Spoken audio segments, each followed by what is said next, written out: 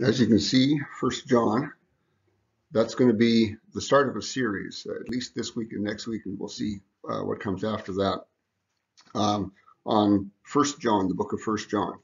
And First John is an interesting book. It says a lot of things that I think you'll find interesting. But the problem with John is that his style can be really difficult to understand. He describes things in different ways than the other authors of the Bible do. And sometimes it's really makes for wonderful prose. Like in the beginning was the Word, and the Word was, and all that sort of stuff. That's great stuff to hear.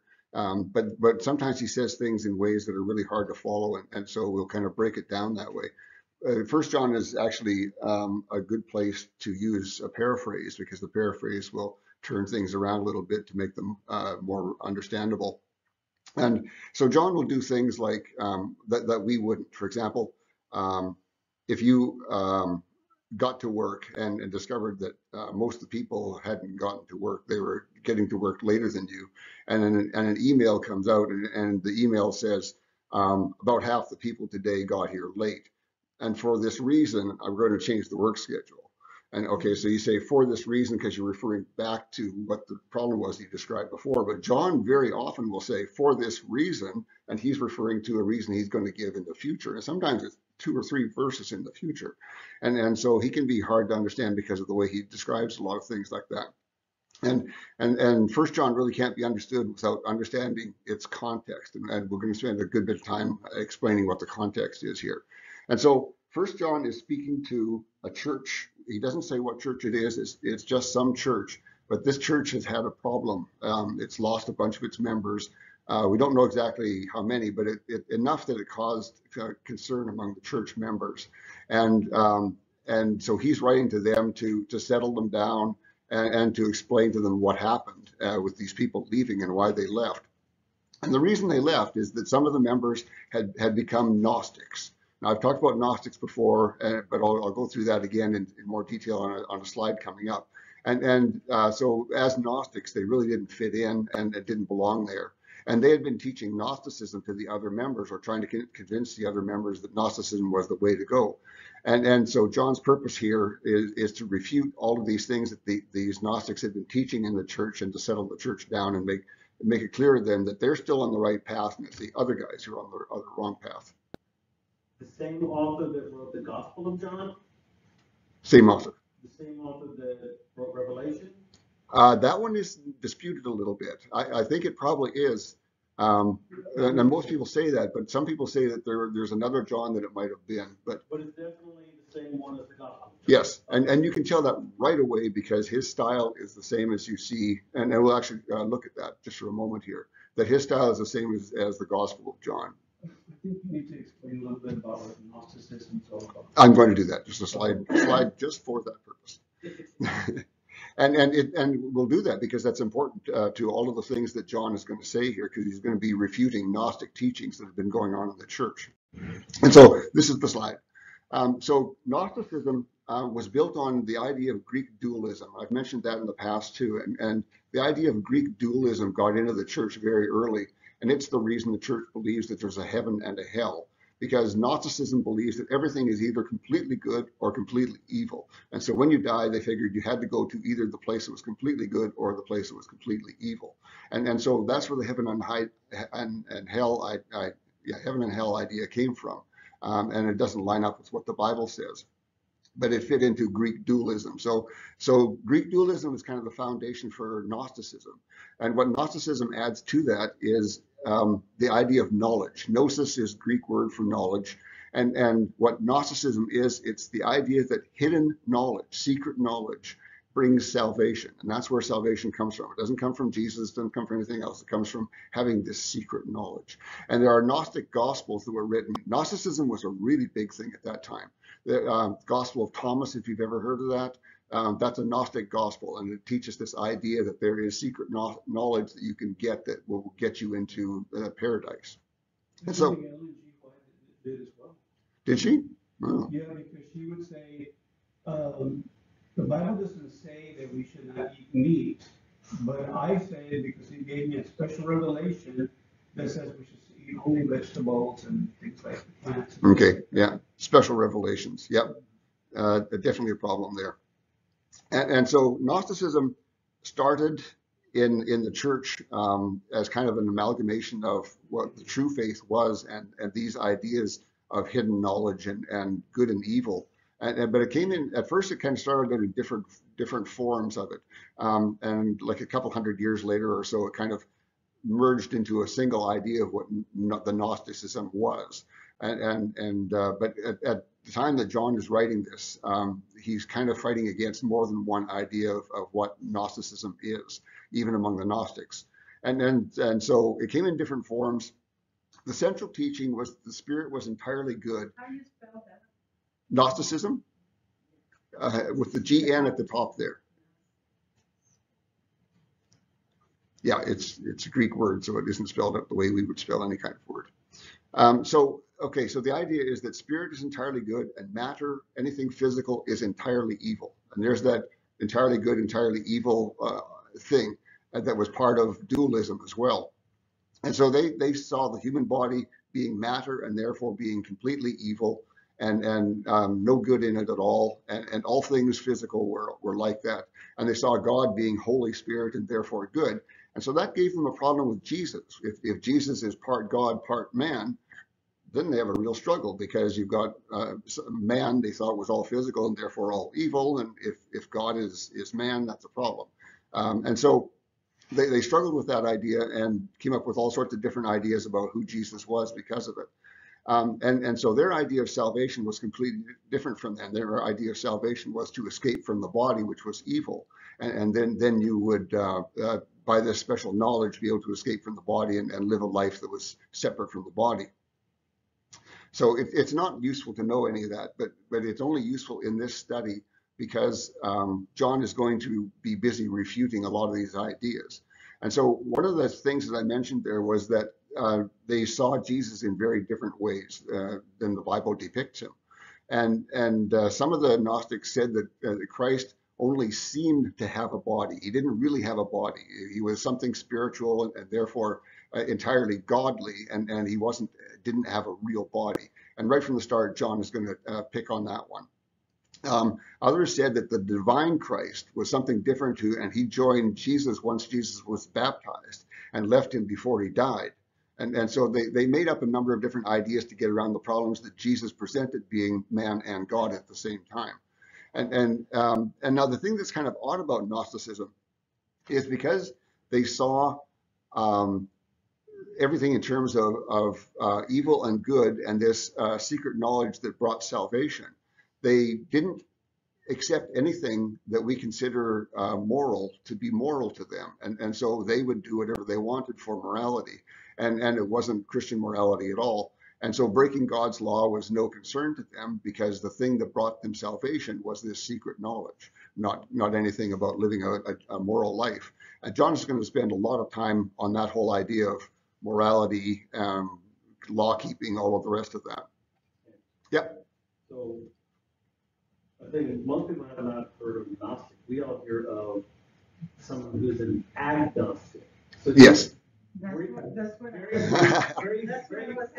know that's not the lesson, but very briefly, what is an agnostic? Yeah, they have the same basic word of gnosis and knowledge, but agnostic means something completely different. It's not related at all. It's not related at all to that? Not in any way. No, wow. no, Okay. no. An agnostic is a person who says, I don't know if there's a God. Okay, and so that's a different statement from gnosis, which is hidden salvation or hidden knowledge brings salvation. Okay. So unrelated. Their only relation is that they have that same Greek word as their root, but they add on it in different directions. This was just an influence. This is not the way the people believe. This was just something from the world that was trying to infiltrate in the church. It did infiltrate into the church. And like I said, dualism was a Greek idea generally. They saw their world in terms of things that were all evil or all good and no in between. And so that was just kind of Greek culture. That's how they thought about things. And when that idea came into the church, it became this Gnosticism idea because they kind of mixed salvation into it and the other things that were biblical, but they came up with a non-biblical Jesus and a non-biblical. you go to heaven, is that what the? Yes, that's what people generally believe. No one has enough history to know for sure. But and so the people who do know that this heaven and hell idea came early in the church believe that it came from Greek dualism, the idea that there's that everything comes in two forms. One is entirely good, one is entirely evil. And so that lines up with the heaven and hell idea, which wasn't really biblical. And so they figure that it came from dualism, but there isn't anybody who says that we've created these ideas because of dualism. Well, you can look at their culture and their Greek mythology. Yeah. There you go. Yeah. It's just, it's really, still, a lot of people believe that way, you know, even if they don't believe in God, they just say, okay, you just gonna be there, like, basically for them, it's a very easy way, you know, like, Yeah. you know, there's no work, there's nothing, you just either go, you know, not they, you know, it's just, it doesn't require for you to draw close to God or try to, Yeah. you know. Yeah, that's right. And that was Okay, this is it, you're going to, okay, you'll be all right. You know, it's almost like when people tell you you do somewhere, no, they're seeing you from heaven because they're over there. Like, Yeah. they are really, you know, telling you. So, Yeah, they've made up a lot of things. Yeah, and in our time, actually, I think I have a slide. Continues on from here. Yeah, okay. So that ancient Gnosticism that was so popular in the churches at that time has little or no modern adherents. There's really nobody who calls himself a Gnostic anymore. But there are still people who have some of the remnants of those ideas. And so there are people who believe that unless you have a seminary education, you aren't qualified to teach the Bible. And so that's kind of got that Gnosticism idea is that you have to have knowledge to be able to be close enough to God idea. And so my dad actually has that one about me. He's not sure that I should be teaching the Bible because I don't have that seminary education that he has. And so yeah, so we don't talk about that much. But there are still elements of that secret knowledge idea inside of progressive Christianity. I talked about that a little bit. In a church where you've got a bunch of progressives in there, they will have secret things that they believe that are different from the rest of the church, and they won't just tell everybody about that. Once they think that you're ready to be brought into their special group in that church, then they'll bring you in and explain these special teachings you're supposed to understand. So there's kind of elements of that Gnosticism still hanging around, but the true Gnosticism of that time doesn't exist anymore. So if Gnosticism doesn't really exist anymore, why should we care what John says about it? Well, John is actually going to be teaching some foundational principles here in his refutation of the ideas of Gnosticism. And so those foundational principles are certainly useful to us. And what he's going to teach here also does apply to other ideas that we have in our society. There are modern beliefs that de-emphasize morality in favor of something else. And the once saved, always saved and the hyper grace ideas are really part of that, in that they say that once you've been saved, you can't ever lose that. And because of that, it's possible for you to become less moral because you believe your salvation is firm and you can't ever lose it. And so that's similar to Gnosticism in that way, that you can begin to become a less moral person because you're already certain of your salvation. And so it for people like that, it does kind of address that. Another group I think that it addresses is people who are Sunday Christians. They live one way on Sunday, and the rest of the week they live in the world. And that's kind of a similar thing as well, in that you have people who are not living moral lives except for one day of the week.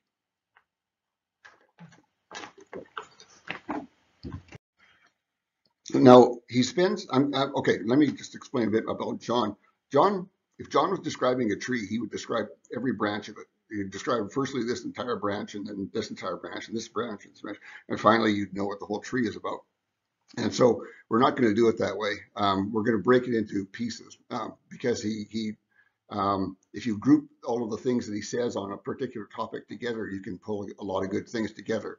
And so the first thing that we're going to focus on is the idea of having communion with God. And I'm not talking about the elements of communion here. I'm talking about being together with God. And so we're going to talk about that because John gets into that communion idea right from the start. So here's John 1:1. 1 John 1:1. We evangelize to you that which was from the beginning, that which we have heard and we have seen, that which we have perceived with our eyes and we have touched with our hands, him who is the word of life. Okay, so right away, that sounds like John Gospel. That sounds exactly like it is. Well, I could put the words down here, so similar. In the beginning, the Word had been existing, and that Word had been existing with God, and that Word was Himself God. That's a little different translation than you're used to. But there's that, so that style, and right away you can tell, yeah, this is the same John who wrote the Gospel of John. And so what he's doing here, you wouldn't understand unless you understood that Gnosticism is what he's going to be refuting here. And Gnosticism said that Jesus wasn't really a physical being. He was really just a spiritual being, and people thought he was a physical being. And so he's refuting that idea because he says, I, myself, and the other disciples with me, we heard him, we saw him with our own eyes, we touched him with our own hands. And so he's making that point. He was real. He wasn't something non-physical. He was a real physical person. And so he's fighting against that Gnostic idea right there from the start. And so his history as a disciple and apostle really gives him credibility here, and something that we don't have in our time is we don't have someone who was right there as a student of Jesus and can say these kind of things in our time. And I often find myself wishing that there was someone who could do that. But he in his time wrote this as a person who had known Jesus physically and corporeally, and he had no doubt about that. And he makes that point here that they touched him with their hands, and he was real. And this is the same John the Baptist, or no? No, this isn't John. Other John. Yeah, John of the Because Gospel. Yeah, there are too many Johns around here. Johannan was a popular name. And so, yeah, this isn't John the Baptist. This is the John who wrote the Gospel of John. And he has 3 other books, 1st, 2nd, and 3rd John are all by the same thing. And probably Revelation, but there are some people who doubt that. Okay, so he starts out that way with that idea of, I saw him myself, he says, and I touched him and he was real. Okay, so now he begins to get into the idea of communion. And he says, and the thing which we have seen and heard, we show also to you, that you will have communion with us, and our communion is with the Father and with his Son, Yeshua the Messiah. Now, right away, you're kind of seeing the way he organizes sentences, makes it a little hard to follow. But what he means here is he's talking about communion in the sense of fellowship, okay? And so being together in a fellowship. And so he's talking about sharing and caring and people who have a common interest. And that's what the word fellowship means. But fellowship in the Christian meaning is deeper than that. It's really talking about a spiritual fellowship. It's us spiritually with having spiritual fellowship with God the Son, and he includes himself in all of that. And so he says something here that's kind of interesting. He says, the apostles tell the people what they had seen and heard of the Messiah, so that the people will be part of the fellowship that the apostles have with the Father and the Son. So he's saying that we, the apostles, have this fellowship, and we want you to be part of that fellowship. And that's why we tell you these things that we know about Jesus and experienced about Jesus, so that you will know that he was real and that you can have that same fellowship that we have. And now he begins to bring in the Gnostics things, and he says, and he starts to talk about darkness here. And his point is that communion does not include the Gnostics, and he's going to explain why. And so the verses say, and this is the good news that we have heard from him, and we evangelize to you. God is light, and there is no darkness at all in him. And if we say that we have communion with him, and we walk in darkness, we are lying, and we are not informed of the truth. So we've heard this before. God is light in the Gospel of John, for one place, and so this idea that God is light and doesn't have any darkness in him. And so what he says here is, if we walk in darkness, now he doesn't mean physically walking, he's talking about that spiritual walk. And if we walk in darkness, it isn't possible to have communion with him, because that would introduce darkness into God. So God can't have that fellowship with you if you have darkness inside of you. And so what he's doing there is he's reminding the people how the Gnostics all walked in darkness. And so the Gnostics had no interest in morality, biblical morality for sure. And they lived whatever way they thought it was appropriate, because they believed their salvation came from that secret knowledge and didn't come from anything to do with how you lived. And John is going to spend a fair bit of time here talking about how you live matters, and whether you follow the commandments matters. All these things do matter. And so his point here is he doesn't say there may not even, the word Gnostic is a modern name, and I don't know what they would have called themselves before if they even had a name. And so he doesn't outright say the Gnostics are not in communion, but he makes this point about who is in communion, and he says, and by example, people who like the Gnostics were walking in darkness are not in communion, despite their claims. And the Gnostics, in the church would have been saying the same thing. We have the same fellowship with God. We have the same communion with God as you do. But he says, look at how they lived. The darkness in them shows you that they couldn't possibly have been telling you the truth in doing that. Well, this reminds me of people, and I'm gonna pick on just a Hispanic, right now, because I'm one of them, Hispanic, one of the people that practice this, but those that go to church, particularly in the Catholic Church, they go to church on Sunday, but then on Mondays, they go to see a witch doctor. Mm-hmm. They're like, and then they wonder, oh, no, God. I'm like, what's wrong with this picture? Yes, yeah, it's the same idea. If you walk in darkness, why would you expect to have communion with light? It just isn't possible. I was thinking about the verse that says, but the double-minded, Mm-hmm. is that like Yeah. connection? Yeah, double-minded. Yeah, that's They want to do good, but then fall into the doing, so just cannot make up their Yeah. mind. Yeah, and like so many things that Jesus said is you can't be both, you have to be one. And the same idea here. Okay, so he continues on here in this idea of being in communion with the light. And he says, but if we walk in the light as he is in the light, we have communion with each other, and the blood of Yeshua, his son, purges us from all of our sins.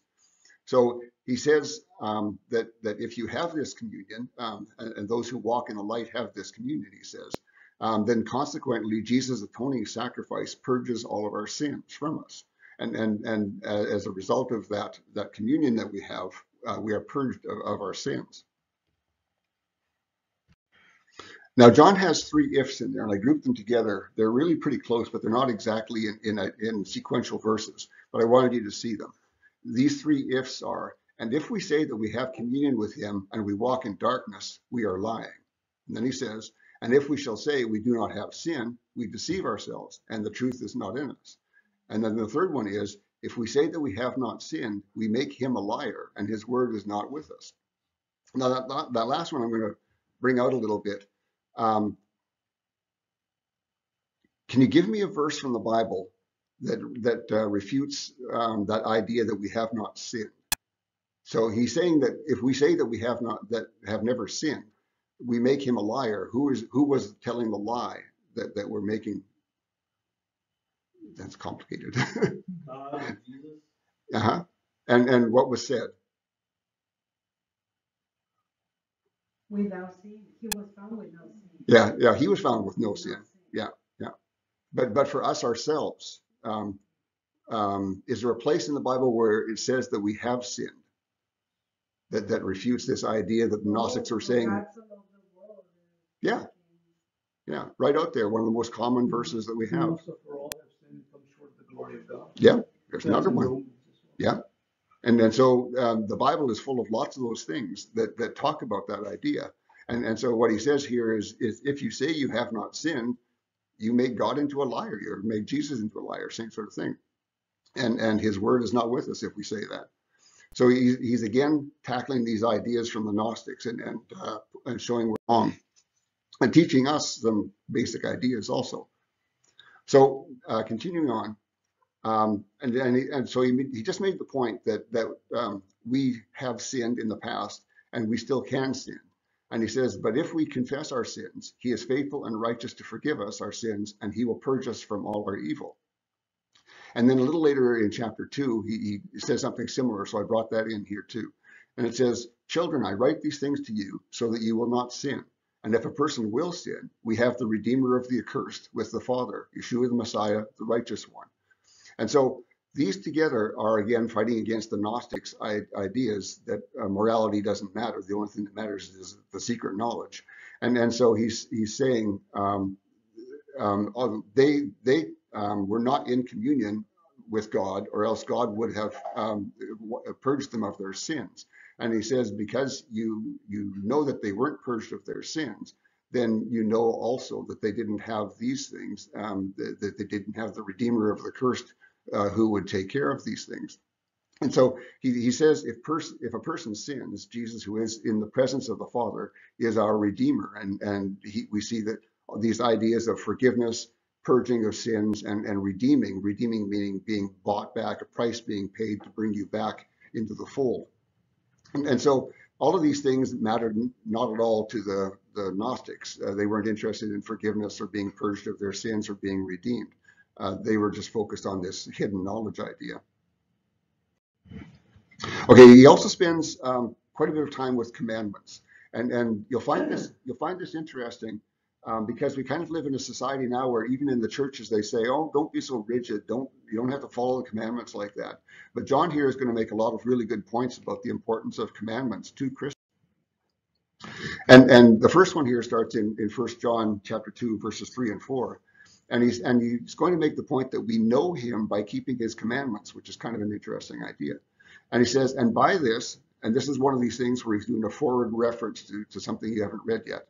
And by this we sense that we know him if we keep his commandments. For he who says, I know him, and does not keep his commandments is lying. So he says, if we keep his commandments, we sense that we know him. And so it's by the commandments, by keeping his commandments, we come to have a greater understanding of who he is and how he works. And so the keeping of the commandments is just something, it's not just something that we have to do, or something that we do even because we love God and we know that's what he wants us to do. It's something that benefits us. It's something that gives us a greater understanding of who he is. When we put all these things together, we understand. And so these living in these commandments, he says, enables us to recognize that we are in him and are with him. And so that gives us an ability in this case here, especially to recognize false teaching. And so because we have followed the commandments and know how God works, because we kind of see how these commandments all fit together, if somebody brings a false teaching in, we can say, well, that doesn't sound right. That doesn't fit with anything about what I understand.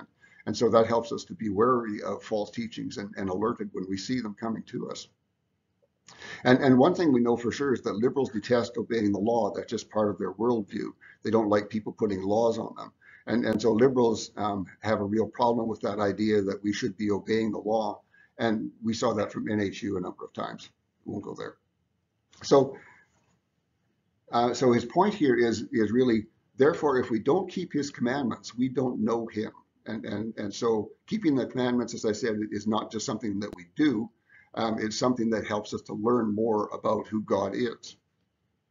Is that a way to justify others? Yeah. It's about, walking in the light, just like the verse before it was saying, yeah. Walk on the light, have fellowship with him. Yeah, walking in the light is really the same thing as keeping his commandments. And there isn't a difference there, just really a different way of saying it.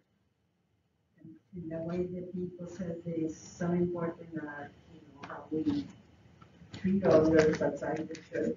Mm-hmm. Because then we live in a bad testimony, and we're giving a wrong image about Christ. Mm-hmm. Yeah.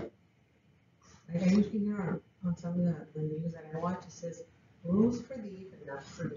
Yes. Yeah, that's right. Yeah. That's a very elitist point of view. Okay, so continuing on, 1 John chapter 2, verses 5 and 6 talks about commandments as well. Now, here I'm jumping through all of 1 John because he talks about commandments through the 5 different chapters of this in different places. And so I'm going to be jumping on these sections that talk about commandments.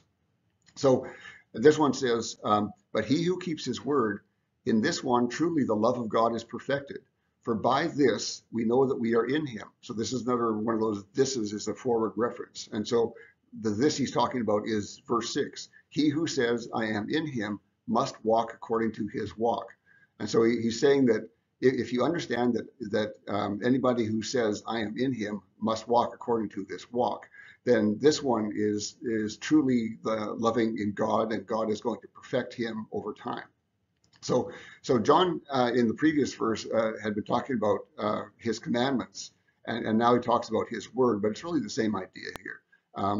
And so we know we are in him, he says, because we walk as he walked. And so keeping his word is doing that.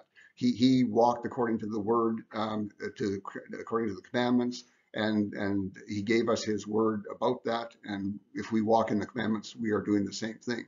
And so we are perfected by God through that process of walking the same walk that he walked. And earlier on, he had said that if you are in communion, you have no darkness in you. And so now here he says something that is much the same thing. He says, if you are in the Messiah, you will walk as the Messiah walked. And so we have now two different things. He talks about the walk and the darkness. And you can say, yeah, they're much the same thing, but maybe they're not identical. And this is one of those wonderful places where John can be confusing. and so we'll break it down a little bit. So this is 1 John 2, 7 through 8. And he says, beloved ones, I am not writing a new commandment to you, but an ancient commandment, which you had from the beginning. But the ancient commandment is that word which you have heard. And this is where it gets complicated. Then he says, again, a new commandment I am writing to you, that which is true in him and in you, for the darkness has passed and the true light begins to appear. And so you read that and he says, I'm not writing you a new commandment. And he says, I am writing you a new commandment. And so most people, most translators of this put that down as meaning, but then again, I guess I am sort of writing you a new commandment. So maybe he means it's new again to you, or new to you, or maybe it was newly spoken by Jesus is what he's saying there. There's the people who interpret this and translate this struggle in this area trying to figure out exactly what he's trying to say. But the idea really is, I'm not telling you something new. This is an ancient times idea. This commandment has been around from the beginning. It might be new to you, or maybe it was something that was spoken again by Jesus, but this idea existed from before. And again, this is another forward reference. We won't see what that commandment is for 3 or 4 verses in the future here, but we will see it. Okay. Like a reminder, like let's go back to the always where the scripture says. Yeah, he's just trying to confirm them, I think, is what he's doing, because they've become unsettled because this group of people left their church. And so they're wondering if they are the ones who are at fault or whether these other people had the right idea. And so he's really settling them down. He's saying, what I'm telling you here isn't anything new. It's an ancient commandment, and you had it from the beginning, and maybe you're hearing it now new to you, but this is an ancient commandment, he says. And we'll see that commandment in just a moment here. So one thing he does here is he uses sunrise as a metaphor, and that's quite a common thing for all of the writings in the Bible, is they will use nature and things from nature as that. And so he talks about this idea that the darkness has passed and the true light begins to appear. So he's really talking about dawn and sunrise as being like this. And so he says, in us, we started out as being darkness from the beginning, but now the time of the darkness has passed, and it's possible for the true light to begin to appear in us. And so that's kind of a pretty way of describing things, and John does that well. So Jesus is the light, he says, that brings light to us that we may walk in his word. And that's not a new idea either. We see the same thing from David in Psalms, talking about walking in your light, and your word is a light to my path, and those sorts of ideas. And so it was a very common idea that the light of the word or the light of God would be the thing that would allow you to walk in the word. Okay, so this ancient commandment he finally gets around to, and the ancient commandment we're going to see is to love one another. So the verses are John 1, 1 John, as it say, 3, 10 through 12. By this, the children of God are distinguished from the children of Satan. No one who does not do righteousness, neither loves his brother, is from God. For this is the commandment that you have heard from the first, you shall love one another. So finally here he says, this is the commandment. Not like Cain, who was from the evil one and murdered his brother. And why did he murder him? Only because his works were evil and those of his brother were righteous. So there's quite a bit in there, but I'm not going to dive into all of it. If you don't live righteously, he says, or you don't love your brother, then you're not from God. It just isn't possible to be from God and to not live a righteous life and to not love your brother. Those just don't mix together. And so he says this commandment is an ancient commandment, but can you tell me where in the Old Testament it says love one another? It doesn't really say that in there. And so what he's saying here is not so much that it was a literal commandment, but that it was understood if you understood what the Bible was saying. And so starting from that, he's going to go ahead here in the next few verses and explain exactly how it happens that love one another was an ancient commandment. I hope that'll make some sense here. It's kind of like the Sabbath. Even though there was no command for it, the Adam and Eve seemed to understand it, and people before those tablets were actually, dispersed by Moses, they existed in some way because they were implied. Yeah. Or they just naturally understood, but he just put it, on tablet, to make it permanent, I guess. Yeah. Yeah, lots of people talk about that. It would have been nice if we understood why they understood this stuff, but we don't. But it is true. You see lots of evidence of that the people before Moses had an understanding of the law. I was thinking about the verse that it says Jeremiah 6:16, when you said the old commandments, where it says, this is what the Lord says, stand at the crossroads and look, ask for the ancient paths. And this is something else. For the ancient paths, ask where the good way is and walk in it, and you will find rest for your souls. Yeah. Yeah, the ancient paths. Mm-hmm. Just like it was something already established from the beginning. Right. Yeah, that's a good point. Okay, so still John is talking about keeping commandments, and so we're going to go through more verses still about that. Okay, this is from 1 John 3 still, and he says, and we shall receive all the things that we ask from him because we keep God's commandments and we do good before him. Now that's an interesting idea all by itself, is that there are many other places in the Bible that says what you ask from God, he will give, or it says he will give according to his will.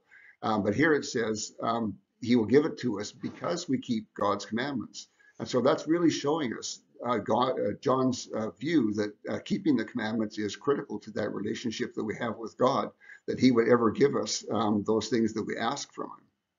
And so continuing on with the reading. And this is his commandment, that we believe in the name of his Son, Yeshua the Messiah, and we should love one another as he commanded us. And whoever keeps his commandments is kept by him, and he dwells in him. And by this we perceive that he lodges in us from his Spirit, that one whom he has given us. Really hard sentence, that last one. In fact, this whole set of things I'm going to be breaking down more next week because parts of it relate to different topics. But in any case, what he's saying there is that commandment that we have from God is that we should believe in the name of his Son. And we talked about in the name doesn't mean Jesus or Yeshua. It means in the character, or according to his will is maybe a better way to say it. And so we believe in the name of his Son. And also we should love one another as he commanded us. And then he says, and whoever keeps his commandments is kept by him. And so if you are a person who keeps God's commandments, then God keeps you. And there's been a lot of discussion about what is exactly meant here by kept. In fact, some translations say remains in him instead of kept. But I think we'll touch on that one next week.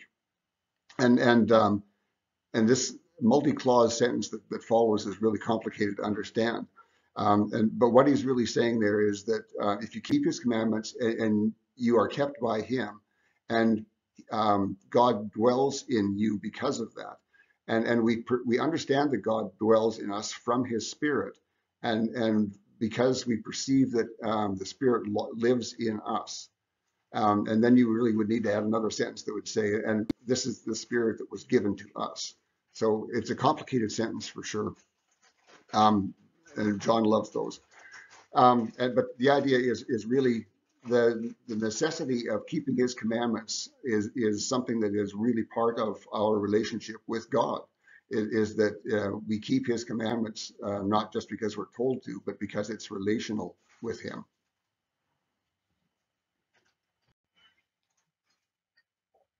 Okay, continuing on. And we have received this commandment from him. Everyone who loves God shall love his brother also.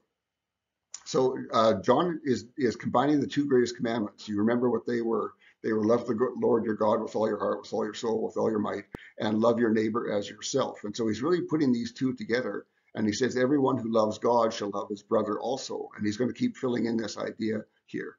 And so he's saying, and when he's talking about brother here, he's not talking about neighbor as we sometimes see in the New Testament. He's talking about brothers in the faith.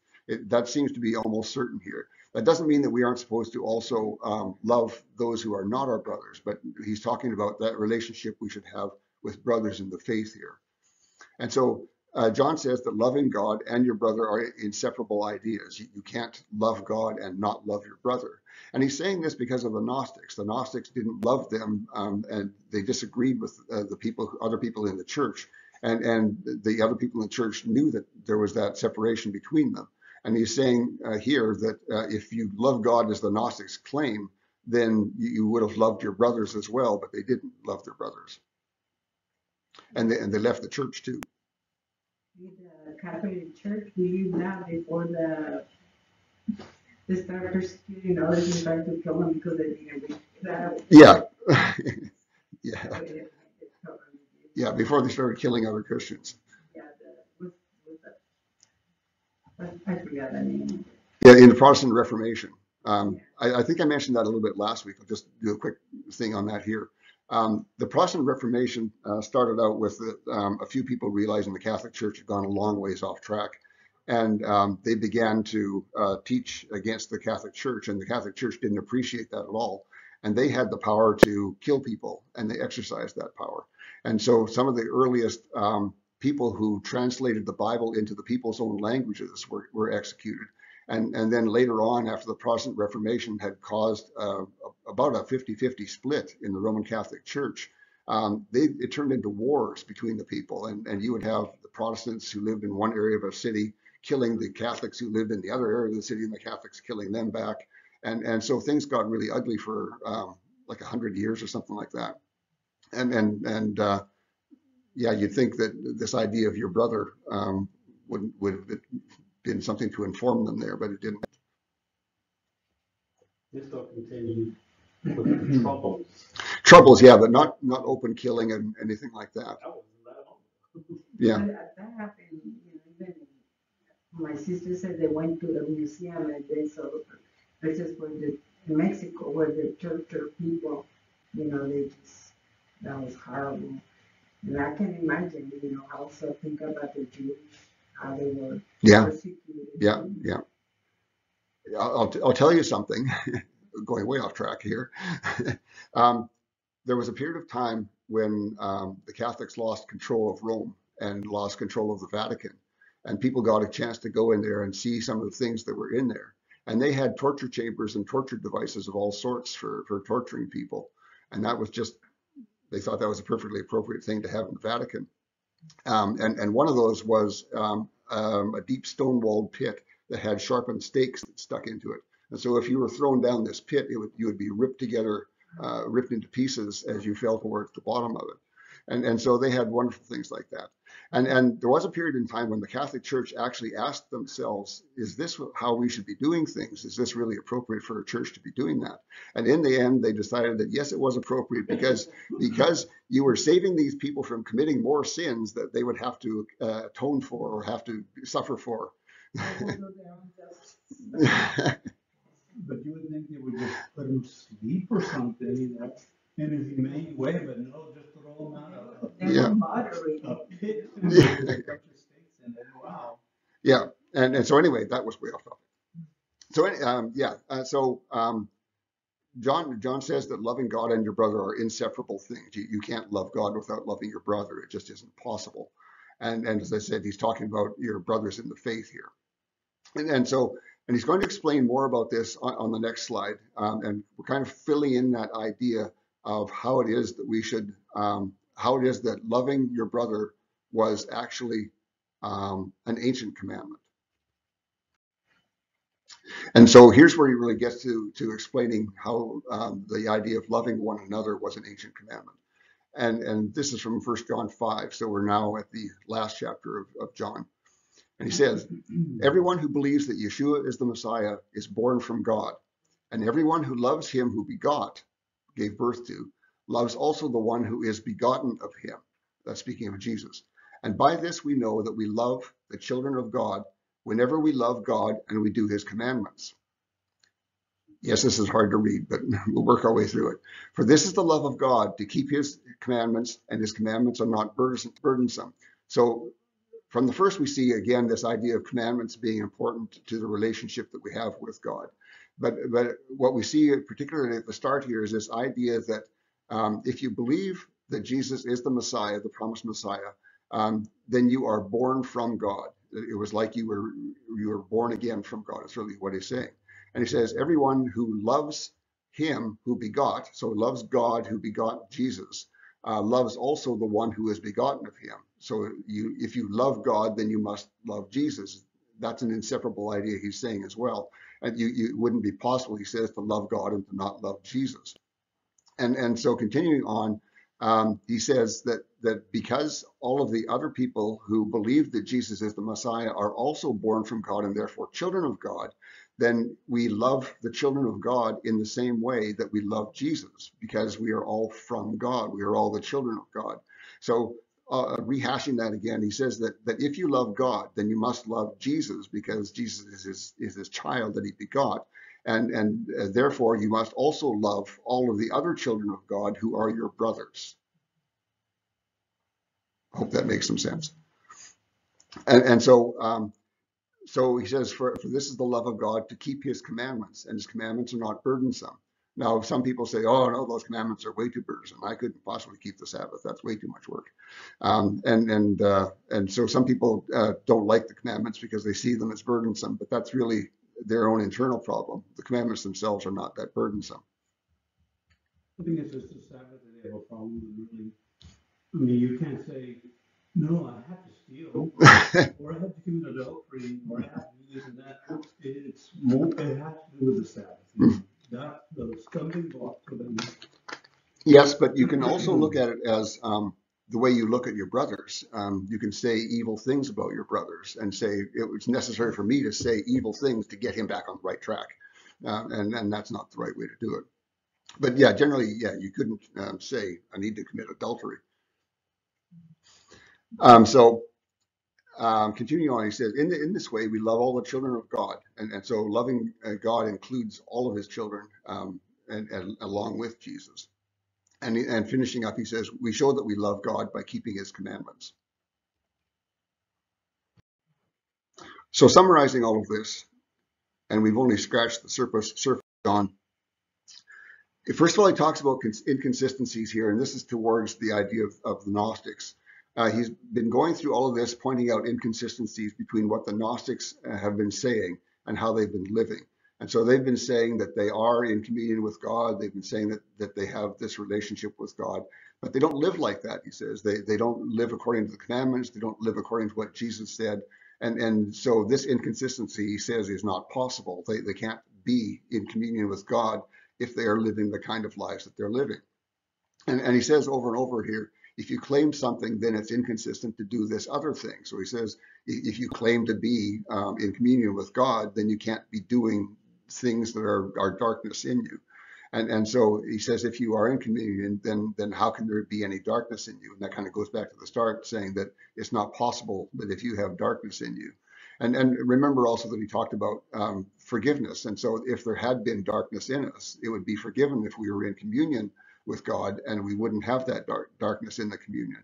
But as it was, they weren't expecting any forgiveness or anything like that for what they were doing. They saw it as completely acceptable to live immoral lives. But they also believed that they were in communion with God.